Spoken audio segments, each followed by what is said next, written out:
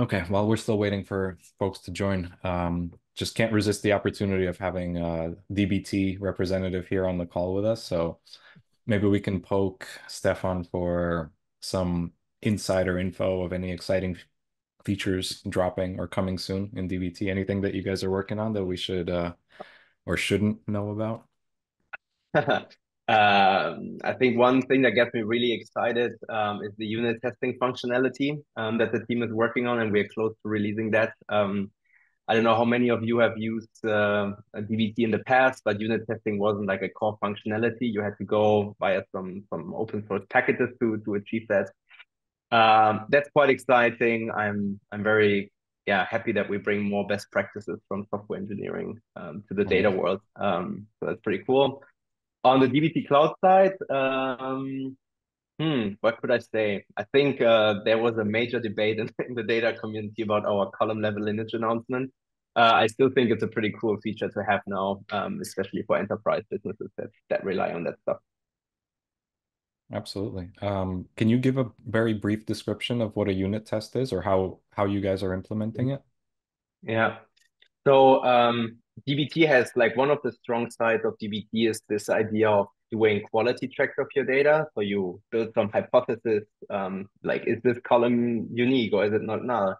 With unit testing, what we are trying to do is before we even write data back, you want to assess whether the business logic that that you've written in SQL is actually performing in the way you expect it. So I don't see unit testing basically added to all your transformative steps in DBT Cloud or in DBT, but mainly for those that are very critical, like where you have like a very specific type of business logic, how you calculate revenue or discounts or whatever. This is where I see this like adding like another level of governance and reliability to your transformation. And would it work similar to test, just something that you put in the YAML? Exactly. That's how it's going to work. Yeah, So perfect. you will put the mock data in there, and DBT will do the rest for you. All right. Sounds like we know which features SqlDBM is going to support next. Yeah, that's an actually good plan. I like the thinking. Okay. All right. So I think we've got quite a number of participants here, so we could probably get going. And let's start with a round of introductions, and then we'll go through the format and what we'll be covering today. So my name is Serge. I'm the product success lead at SqlDBM, and I have with me Stephan Durry from DBT. I'll let him introduce himself. Hey everyone, my name is Stefan. I work as a solutions architect here at DBT Lab. Very happy to be invited to this webinar talking about DBT contracts and hope you enjoy it. I'll be also in the chat if you have any specific questions around DBT, or at least I will try to follow. And thanks a lot for joining. Okay, fantastic. So for everyone on the webinar, we're going to run through a couple of slides, and we'll be mostly talking about transformational modeling, the kind of modeling that DBT helps facilitate, and relational modeling, which is the main focus of SqlDBM. And we're going to see how the two are dependent on each other and how to actually bridge the gap and enforce one in the other through the use of DBT model contracts. So we're going to explain a little bit of how they work, what they are. We're going to run through a very simple scenario of a typical workflow of starting an analytical process in relational modeling and then generating DBT assets and transferring that over to the DBT project.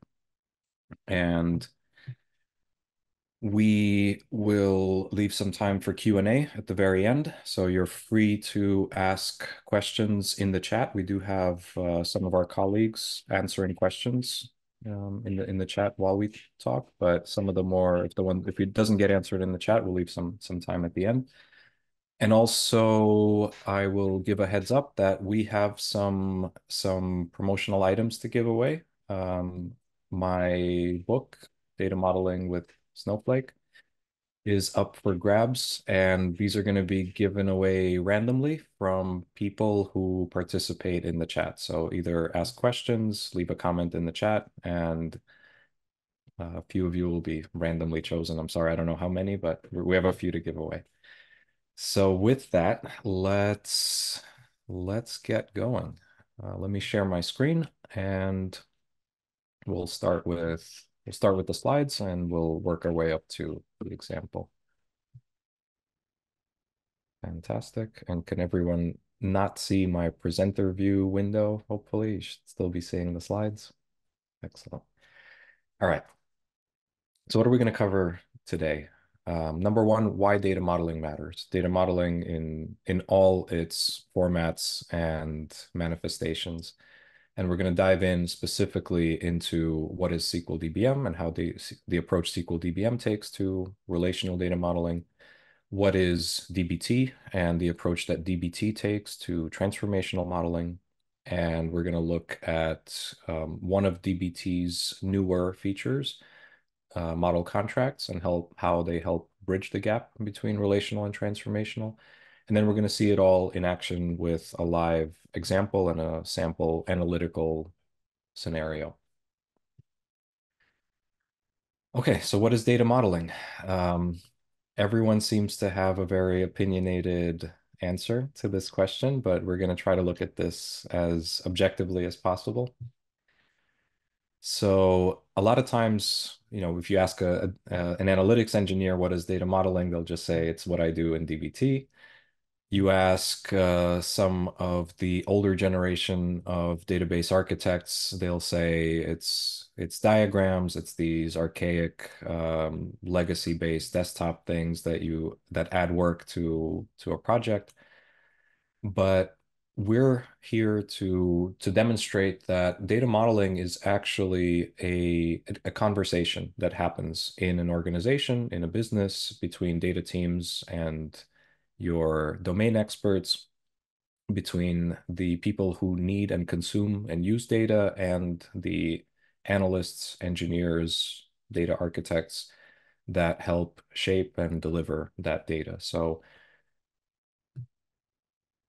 it takes many forms, which we're going to look at in this presentation. So it is both the structure of the data that we're looking at, it's the relationships of the entities that are involved in our data model. It is the logic that helps transform and create these analyses or models.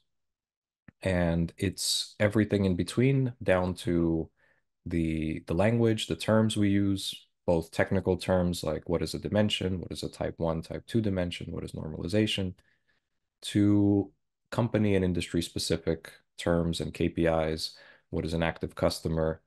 All of these things facilitate communication and save time. If both Stephan and I understand what an active customer is and the formula behind it, we don't have to then spend time clarifying or asking around, what exactly determines if a customer is active or not. And to the people who say we don't need data modeling, we don't do data modeling. As our buddy Joe Reese likes to say, lack of a data model is still a data model, albeit a crappy one. So if you're using data, you have a data model. Your data has already been modeled.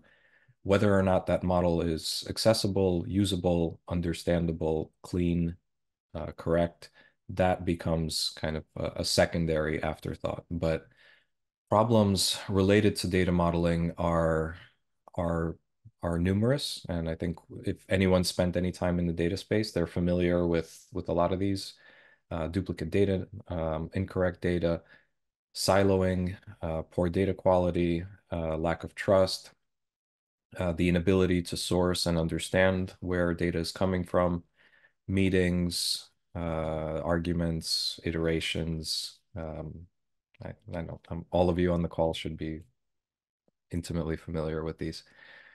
And the flip side of when you have an accessible, agreed upon, understandable data model is, first of all, the consensus and visibility, not even into your data, but just the way your business operates, because data is just a byproduct. It's a reflection of what it is your organization does and cares about and measures. It's the reusability because your business doesn't change from project to project. You're still talking about the business model of which the data model is based on. So reusability, accelerated time to market and analytics, self-service, effective utilization of data assets, and to make sure people are getting the full value out of what's being built. And back to common terms, common understandings. So cross-platform, cross-domain understanding of when people use a term, a KPI, they're really referring to the same thing, and faster onboarding and shareability of all these things. So TLDR, time is money, and the less time we can spend on finding things out, gathering requirements, asking around, self-serving, in other words, the more time we're able to spend delivering, focusing on what's important, delivering and bringing content and data to our end users. And as we like to say, modeling is a team sport. There is, in any significant size organization, there's just absolutely too much for any one person to keep in their head. No one can know it all. No one can do it all. No one can know it back to front. And oftentimes the conversation of data modeling is kind of confined to what is the extent of the data team. So it is the framework, the ingestion of what do we bring into the data warehouse, and then maybe the analyses we run on this. But as we're going to see in this example, it really starts with the business itself, what we do. Do we sell products? Do we stream concerts? What are we? And based on those questions, that's going to determine what are our entities, which are our dimensions, where do they meet, and where do they transact into facts, and then which of those data points do we care about? So we have customers, and a customer can have an infinitely many amount of attributes from location, address to favorite color. Some of them we're going to want to capture, some of them might not be as relevant. And then the overarching landscape of where that data falls, and then the types of analyses that we run on this. And of course, the metadata around everything, quality, logs. And here, it's a simple example of the same view of the same data set that seen from Snowflake in this case, or it could be any database. Typically, when you log in, you have the database schema hierarchy. You have schemas, and then you have objects underneath. There's really not a lot of nuance to help you navigate and understand this. So this is, again, a simple example and a pretty cleanly named example, but even with less than 10 tables here, it would take some time if there wasn't a body of documentation and a data model sitting behind these tables to help us understand exactly how these things actually form to paint a bigger picture, and how do they relate? How do we join them? How do we build analyses? And how the business operates. Because again, the fact that a customer makes an order, that's not determined by the data team, obviously. That comes from the very nature of our organization. So it's very important to have a simple way of auditing, understanding, and fact-checking all of these things. Because a lot of times these assets are created with the help of the more technical teams, but they still depend on somebody less technical, a business expert, validating and sense checking what it is that we're building. Because if this is not correct, then any analysis that we run, any type of join we do on these tables is going to produce incorrect data. So to quote Ralph Waldo Emerson, there needs to be but one wise man in a company, and all are wise. So rapid is the contagion, which is a fancy way of saying once you've seen a better way of doing something, you wouldn't go back and do it the stupid way, essentially. Once you've been exposed to best practices, you you tend to rely on them instead of going back to not knowing or not having. So in this example, we're going to start talking about the two types of data modeling that we encounter in our day-to-day lives. So there's the entities and the facts, the dimensions that we work with and the relationships between them.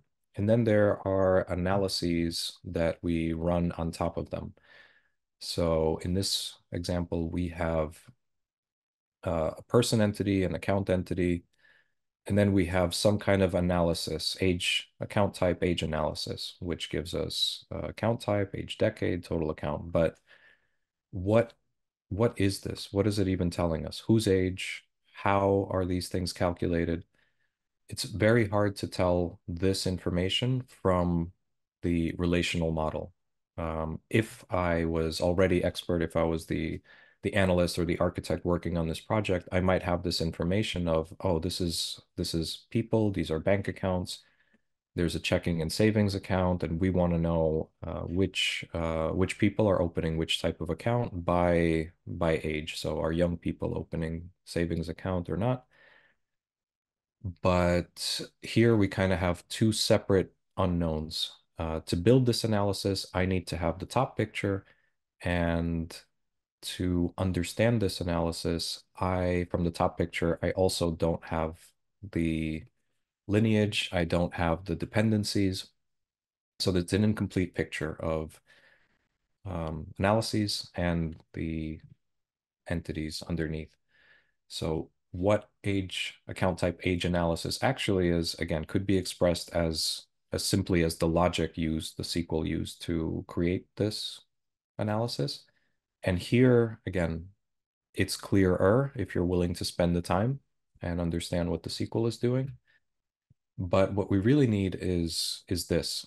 At a high level, to understand what happens within an analysis, it's a DAG, a lineage diagram of what exactly the intended purpose of this is, because not everyone's going to have the time to spend analyzing SQL. And as far as SQL goes, this is a relatively short one. So much simpler to see inputs, joins, outputs, and then dive into the logic if you need to.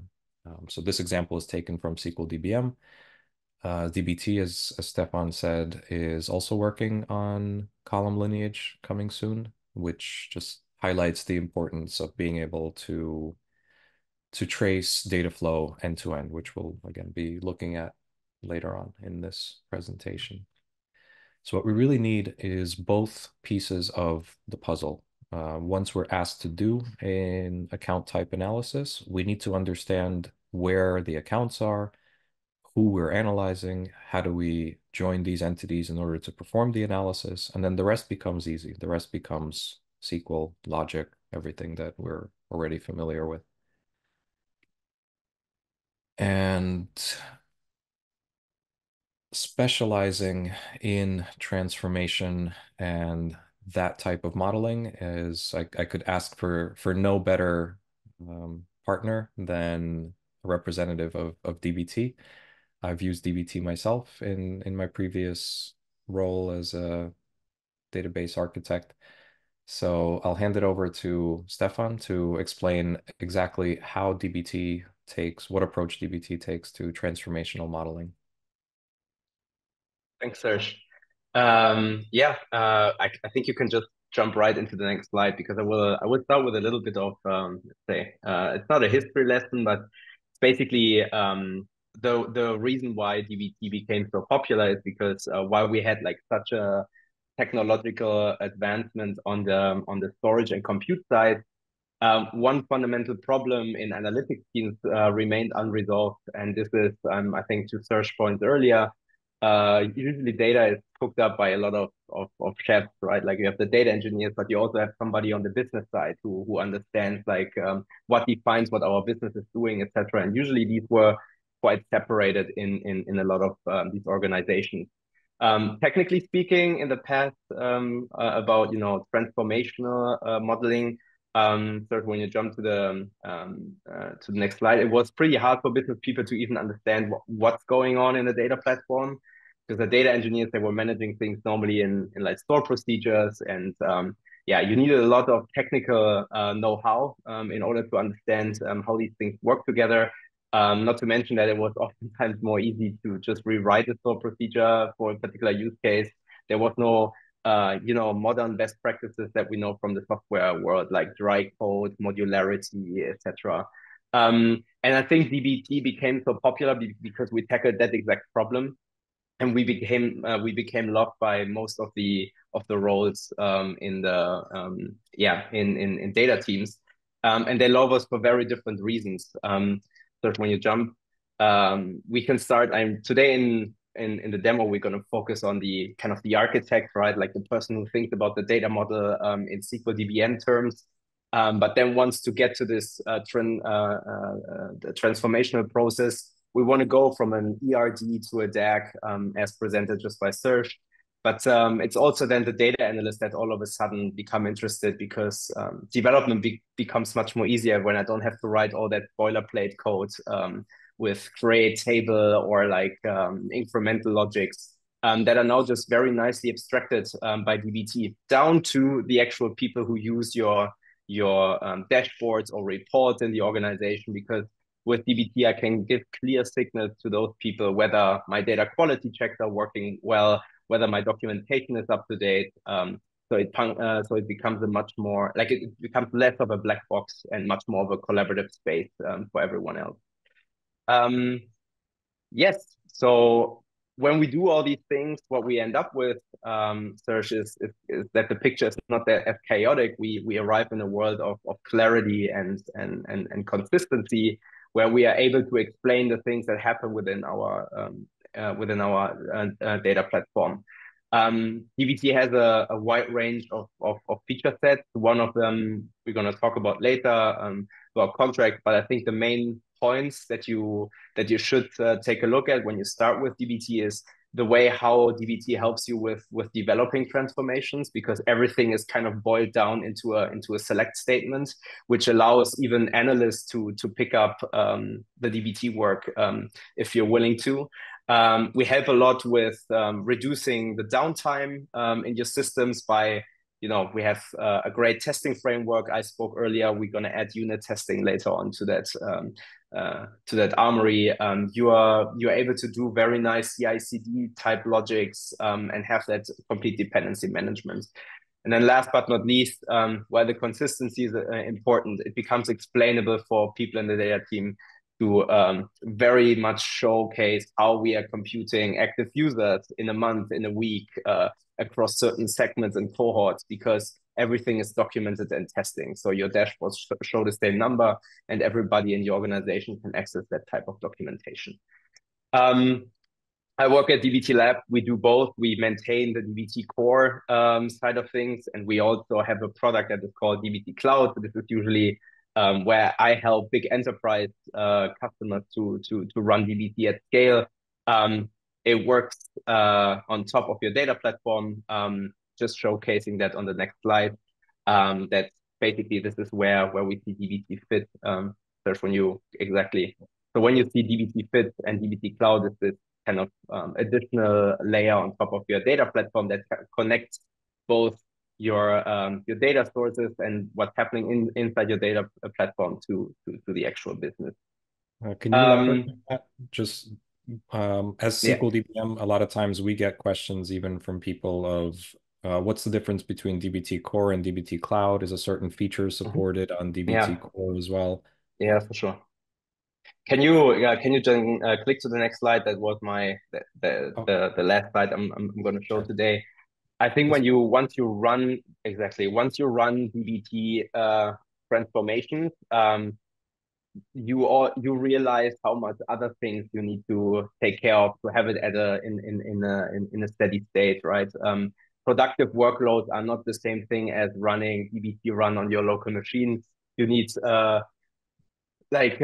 much more around that, around observability, maybe deployment capabilities. And DBT Cloud is that additional feature set that basically elevates the DBT protocol, because in DBT Core you get all the what we call compilation logic.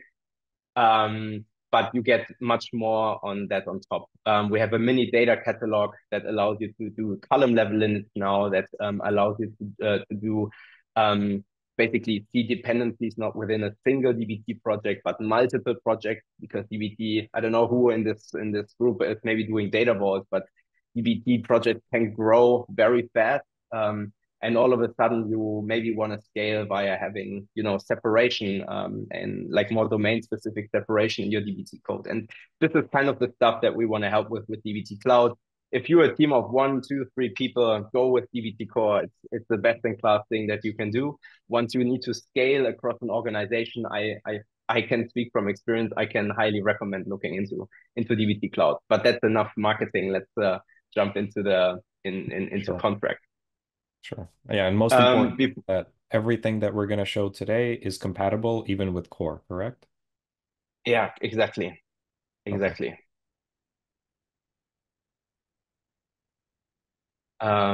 Exactly. So quickly, what we're going to talk about is contract, and contract is actually like a sub feature, or sub functionality around the release we had with DBT Core 1.5, which we call model governance. To my point of having like a more, I think data mesh is a term that is used often these days, but let's just think of decentralizing your transformational modeling logic in more domain specific areas. We needed to come with an answer of how we would allow for consistency in those kind of data models that are supposed to be shared across these projects. And contracts are one very substantial part, where we can basically guarantee the shape and the integrity of a schema of an object that we may want to share with others in the company. And then the way to share these is by allowing for certain access rights. They can be public, they can be kind of grouped into more private kind of groups of models. Um, but yeah, last but not least, if you ever needed to change a contract, which is a very rigorous way of looking at your data object, we also have now the support of managing multiple versions of the same table. So if I have like a dimensional customer table and I'm changing the shape of that, instead of redeploying, I could just run 2 versions in parallel. So it very much adopts more and more of these best practices that we know from software engineering, like let's say analytical models as APIs almost, because you're gonna call a version V1 or version V2 depending on which shape you need for the data. Yeah. I think I have one more slide specific to contract. Yeah. So with contract, what we are doing is we're adding that governance layer on with regard to the shape of the data. So what we're gonna see in the demo is how we're gonna make sure that all data types, all constraints that we have defined, and that we're gonna get basically informed on from the SqlDBM side, how we're gonna enforce them with DBT. But I think it's better to showcase that in the demo.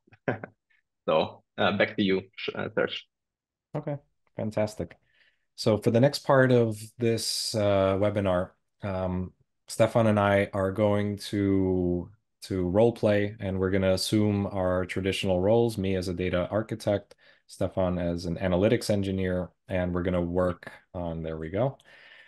We're going to work on a very simple model or analysis, and we're going to see how to use both types of modeling, transformational and relational, together, working in unison to ensure a correct and quality, trusted outcome. So we're going to dive in, but just to highlight some of the pieces that we're going to be seeing, we're going to be looking at relational modeling in SqlDBM, transformational in DBT, just to help you familiarize with some of the screens that you'll be seeing. SqlDBM is an online database modeling tool, so just like DBT, Cloud is an online transformational tool. And it means that it's accessible from anywhere, any platform, any browser will let you model and share to anyone in the organization. Both are SaaS products. So in our case, we host all of your model assets and version controls and number of projects. That's all unlimited and hosted by us. In DBT, they use Git integration, so same thing, unlimited storage and iterations and version control through Git. Um, Relational modeling. So a lot of times, again, mainly due to the some of the legacy tools that were clunky, install base, limited, siloed, stale, etc. Relational modeling is best when it's accessible and when it becomes a team sport, essentially, that everyone can see the latest version, they can search and navigate, they can self-service and discover, they can integrate, embed, filter, contribute. So we're not going to get a chance to see all these screens and all these features. We're going to be focusing on our use case, but just to kind of highlight the fact that relational modeling in the modern BI stack could be a huge boon, as we're going to see in accelerating time to market and ensuring quality. Column view lineage, which again is also part of the tool, which we looked at earlier, just to highlight that an important part that is going to be accessible in both tools as well. And documentation and governance, highlighting this just because the fact that our some of the DBT properties that we're going to be maintaining, we're going to be maintaining them through our database documentation screen, which was kind of the natural fit for these types of elements. So just so folks understand why we'll be working on multiple screens, both using the search and relational ERD diagram functionality, as well as the DB documentation where our DBT properties live. So governance also includes other custom fields, which could be included as DBT meta columns and all of the DBT supported properties as well. Um, there's also pages and reports, but I don't think we're going to get a chance to see those live. Let's, without any further ado, get to our example. So let me switch over to SqlDBM, and what we're going to be doing is we are going to be doing an analysis, building an analysis, and oops. And we're going to be doing a very simple one, just so everyone can get a feel for the parts involved, which is a customer loyalty points program. So a business colleague or domain expert came to the data team and said, I need a new type of analysis that I'm going to use to calculate the order volume of our customers and reward them with loyalty points for our frequent shoppers. And as a, a requirements as a business user, they will come typically knowing the data, but not necessarily knowing exactly where the data is, both in the source system or in the data warehouse. So they may be able to point you to what they need, they may not. In this case, the user has just come to me and explained to me the logic of there's a certain formula of like you add up the total order volume and then you divide by, let's say, 10,000, and that equals points. And I also want to give them a medallion status of by category. So the top third will be gold, the middle will be silver, the bottom will be bronze. So now it's up to me as in a typical scenario to go and do some detective work of where is our customer data? Where is our order data? How do I join them? Are they cleanly named? Where is the total order price? Do I need to take taxes into account? All of these things. Imagine I was a new developer off the street. I just started in the company. Where do I get this information? So because we are a data-driven company and we take data modeling seriously, we have already a project that I've been given access to leverage as part of my work. So the project it's separated here into subject areas just for demo purposes. just so you can follow along with the example. So in a real case, this might be multiple projects depending on how many teams and databases and source systems that we're working with.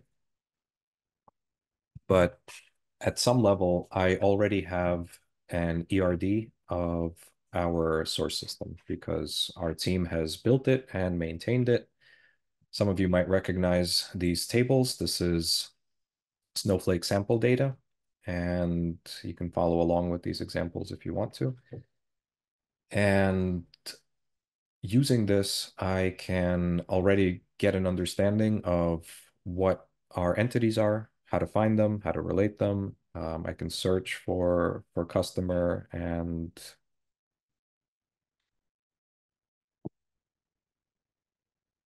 so let's go ahead and look at customer. That's this one. So I can highlight the relationships to sales order and location. So I can understand already what I'm going to need. If it's not in the warehouse, I can ETL this data across and start doing the analysis already having understood the attributes and the relationships. So already saving me a bunch of time instead of me having to ask or organize meetings around this. So in the next step, whether or not it's already present or we get our engineering team to set up a pipeline so I can get this information. I organized my project sort of by layer. So we have source, we have the raw layer. So this is when I ETL, I might even lose some of these relationships during that process, depending on which tool I'm using. I might have a stage environment or schema where I have done a little bit of data cleanup, but essentially reestablish those same relationships. SqlDBM actually supports both physical constraints, which is what you see here, and virtual constraints. So if you didn't want this to be part of your DDL, when you're building the staging layer or forward engineering this to your database. Um, most data platforms support, cloud data platforms support constraints. Most of them also don't enforce them, which is often interpreted as, if they're not enforced, then why do them? But the answer is self-service metadata and and usability. So having this relationship in our diagram helps us understand what we're building, helps other tools, BI tools, for example, infer joins. If you're using Snowflake with join elimination, you can even avoid joins using the constraints. And otherwise, we could do this manually. So if we didn't want to create physical constraints, we can create virtual. And they work in SqlDBM the exact same way. They just don't generate and don't reflect in the DDL. And the most important thing before we get down to building code is the fact that it's an online tool meant to be used by everyone, not just me, the data analyst, but I can take this, and if I was still unsure, I mean, imagine the names weren't as clean as they are here, I can bring this simplified model to my business and say, does this make sense? Does a customer have a relationship with sales order? Maybe they do, maybe they don't. Maybe we need to traverse an intermediary table. So at this level, it's a view that someone or anyone can work with and understand, even if they might be flustered by something a little more technical like this. We can we can collaborate basically on any level of communication, and both from design to working bottom up or top down. So we can start with a simple design and iterate and expand it, or we can take an existing design and simplify it for viewing. So I'm going to start an analysis. So as we said already, we have our staging layer, we have customer and sales order, and this is what I'm going to be building. And let's go ahead and pretend I was doing this from scratch. So I'm going to be building loyalty points. So I would start again by sourcing and finding where are my customer, my sales orders. I can see from the table where the relationships are. And I would now create a new table. Let's call it loyalty 2. I'll just be working quickly. Based on what my customer has told me, I know I'm going to be assigning these to our customer. So I'm going to need customer ID. So this could be independent. This could be an actual child of customer. So let me use a physical relationship.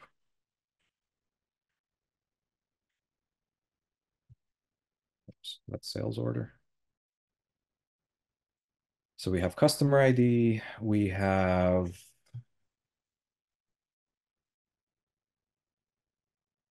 points amount, which is, let's make this an integer. And we have medallion, which we're going to make a varchar, as we said. So the reason I'm doing this instead of just going and writing SQL is because I want to make sure conceptually that what I'm building makes sense. So just like we said, we could have spoken to our business earlier to find the sales table, to find the customer table, to understand how they link up. I can do the same thing with the analysis that I'm going to be building, because this, as you saw, took me 3 seconds. Writing the SQL required to do this analysis is going to take me considerably longer. So it's in my best interest to spend a little bit of time and then just show this to my business stakeholder and say, based on your requirements, this is what I heard, this is what I understood, and this is what I'm going to be developing. Does this make sense to you before I go off and waste a whole lot of time on something that may not be conceptually accurate? So as part of this process, let's say the business stakeholder confirms these columns, the structure. I'm just about ready to hand this over to Stephan so he can build the logic. But how do I ensure that what he builds, again, I've already confirmed this part, how do I ensure that his logic matches these 3 columns, these data types, the formulas? The answer is using DBT properties. So a lot of the things that I'm going to be handing over to him, I can, instead of sending it in an email or meeting him for lunch and talking over the water cooler, I can put it in a predefined systematic process that DBT, thankfully, has already established called YAML, and model properties and source properties can all neatly be fit into YAML. So we're going to go to DB documentation, where SqlDBM has made it easy to maintain uh, descriptions and comments. And because we have this sort of object column and property screen, we thought this would be the perfect place for DBT properties. So any DBT properties for sources and models are here. It's not a huge list, and we can add them to our screen, things like freshness, things like tests. And just like descriptions, we can edit them here. And most importantly, a lot of these things, because they tend to follow a very similar pattern. So freshness, for example, it's really just the parameters that are changing. These have a special property that we can define the input template. So just the skeleton around this object, where once I go, let's say to this one that doesn't have an entry, I can add the template and then just fill in my values, saving me time, making sure that the YAML is properly formatted. And likewise for tests and for other properties that we're going to be maintaining. So I've already gone ahead and done this for our sources and for our model. So let me just show you what it is I've assigned. So this is for sources. I've already filled out the freshness. I've added some tests, and for loyalty points, same thing. I've added an accepted values for that medallion level test. And most importantly, let's go ahead and add model config, where I have added a very important piece of information, which is contract enforced true. So what does this look like when we save it and generate it as YAML? So let me save my project. As I mentioned, we have sources, we have models. Stefan will explain what each one does. But let's go ahead and not take loyalty 2. Let's go ahead and take loyalty. So we're going to be generating YAML, and because we're going to be generating a data contract, we also want to include data types and constraints. So all of that information from the previous screen, descriptions, columns, data types, is now embedded into this YAML, as well as all of the tests that I, as a data architect, have already outlined and also included here. So things like not null, accepted values are coming across. And now I can check this into Git, in which case we've already prepared the example. We're not going to waste time doing that. So I'll just hand it over to Stefan to continue. Let me stop sharing. To continue the process once he receives this file, and his job is going to be basically to build the logic and to build this analysis. Yeah, thanks, Serge. So yeah, I'm now putting my data. I'm an analytics engineer head on, and I've been tagged in a pull request from Serge. Hey, you're the engineer working on this new big customer loyalty project. Well, the most important thing is please ship this by tonight. And what No he has pressure. committed is it's just the YAML that you've seen him generate earlier on, right? So he has committed this YAML, and now I can jump into my into either dbt-core or dbt-cloud. In my case, I'm going to jump into dbt-cloud and check out that pull request. So I'm already checked out on the feature branch at loyalty table. I have the YAML here for me. DBT only works with version control. There's no way to use DBT without any version control. I think I saw a question in the chat in case like these YAMLs change over time. You will maintain a history of those YAMLs in Git. For now, since I'm starting developing, I'm gonna remove the enforced because I'm gonna go through a lot of iterations. And yeah, now we start developing DBT. So we're going to create a new file, which is going to be called loyalty.points.sql. This is basically defining the name of the object in my Snowflake.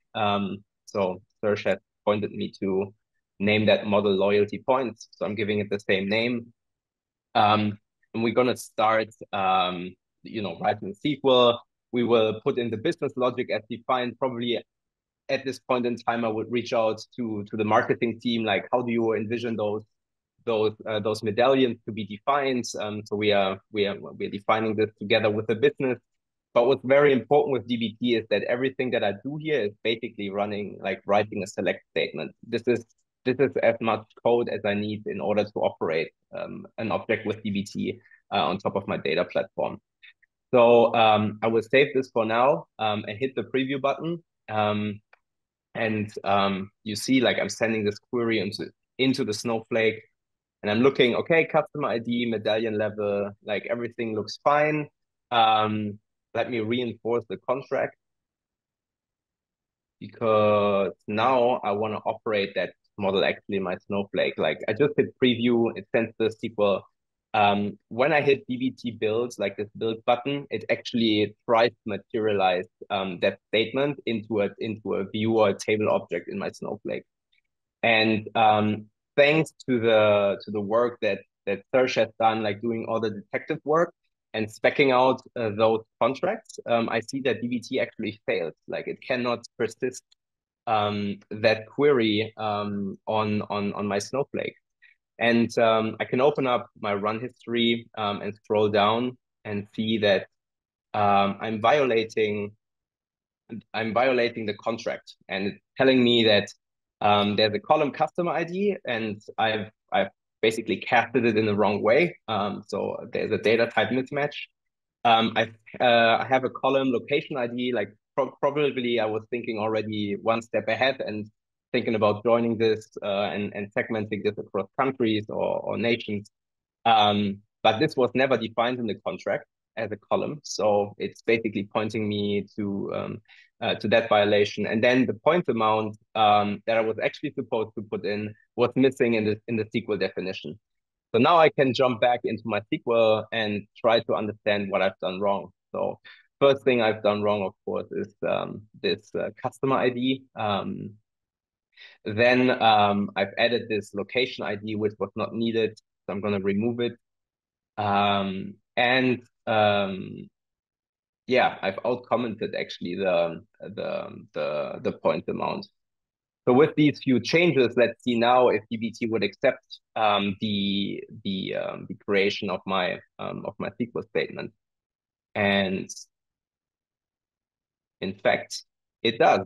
It does. It does build now a table model. So maybe for those who are completely new to DBT, like how does DBT uh, what is DBT doing under the hood? Basically, it's taking my select statement and wrapping it into the necessary DDL or DML, dependent on what I configure on this object. So I can configure views, tables, but there's a wide range of other materializations that you can use, like for slow changing dimensions, for example, or for incremental or delta loading logic. Like we offer a wide range, but everything boils down into a select statement plus some added configuration. Another amazing thing with DBT is that we are leveraging Jinja templating in order to bring some dynamics into our SQL code. So in this case, for example, I'm using this referencing macro in order to point to a specific table, right? So Serge was indicating to me, hey, this is coming from staging customers, and you need the sales orders data, bring them together and compute that analysis for me. And with that ref statement, what DBT all of a sudden understands is this procedural dependencies, like the transformational modeling, as we call it, because in this analysis, we are joining staging customers and staging sales orders into this loyalty points analysis. But the loyalty points analysis has no relational, let's say, no relation technically with the sales orders, right? Because yeah, it's just pass through because we are calculating something with it. Yes, so I've now built my model. What was great by Serge is that on the fly he already kind of went one step ahead and defined some tests for me. So as an analytics engineer, I didn't even have to think about anymore about what types of tests are suitable for the data. So he added those like a little accepted values test that would just verify that the values in my medallion level are either bronze, silver, or gold. A little not null test on top of the constraint and the uniqueness test. And yeah, this is like a little kind of demo into how data contracts can enable this type of collaboration between yeah, relational modelers, in that case Serge, and me, like the analytics engineer who is caring more for the transformational logic. I would probably now maybe add couple more things here. Like I could add other properties or add more tests, because I understand that there's maybe a necessity for something else.